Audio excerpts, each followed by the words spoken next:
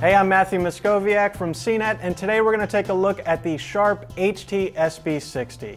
This is a super long soundbar system designed for TVs 60 inches and up, and is currently selling for around $320.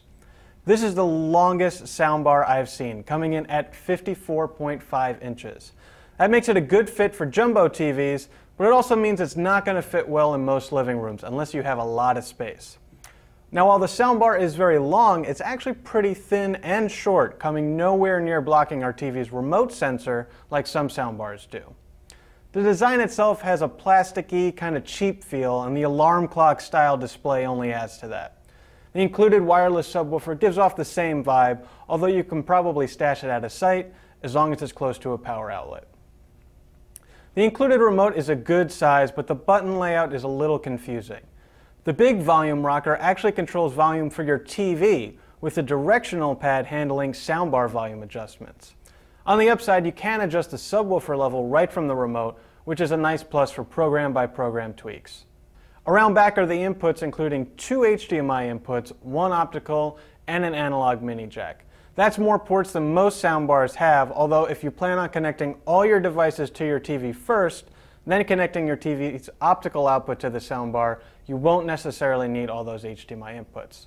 Still, they're a nice plus, especially if your TV doesn't have many HDMI ports in the first place. The big missing feature is built-in Bluetooth.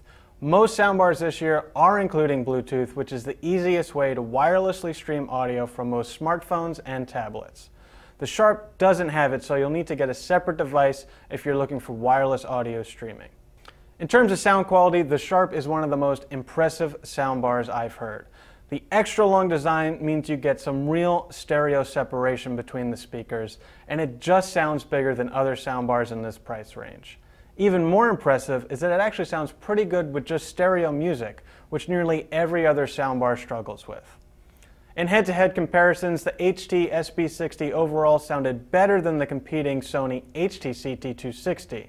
And I also compared it to Vizio's 5.1 soundbar, and while the Vizio's rear channel speakers did create a more immersive experience for movies, the Sharp was better for music.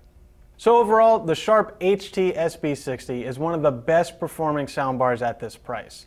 Its extra long size means it won't fit well into every living room, and the lack of Bluetooth is a real minus, but if you're okay with those shortcomings, it's a great sounding value for just $320.